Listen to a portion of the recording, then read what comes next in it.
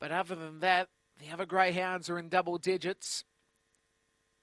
Fluctuations in the market have shown Newport Flyer was always the firm pick. Moonlight Blonde has moved from 5 out to 6 as the green light goes through. First leg of the quaddie. We're set to go for the Greg Martley Auto Stake. 400 the journey. We are set and ready. Racing.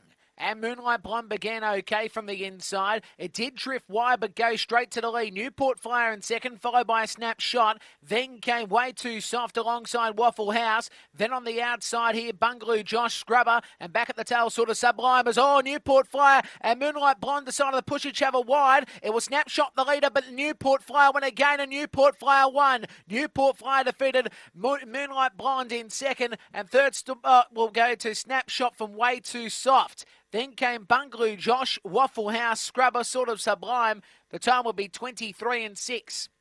Newport Flyer wins for Nicole Stanley, so it will be 2, 1, and 4. And Newport Flyer too good. And it is a black dog, hastens slowly out of Artanovu. Second spot, Moonlight Blonde.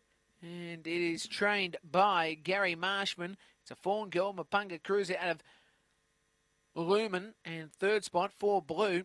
Snapshot for Peter Crawley.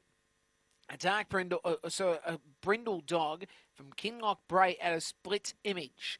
So it will be 2, 1, 4, and 8. 2, 1, 4, and 8. 23:56 the time. 23:56. And the 2 black and white, too good. Newport Flyer. It'll be 10.91 the section. The run home was 16.55, I think that read, but it will be, we'll get the margin shortly here. 10, so 1 1/4 by, as it's just gone off the semaphore. We're waiting on the margin between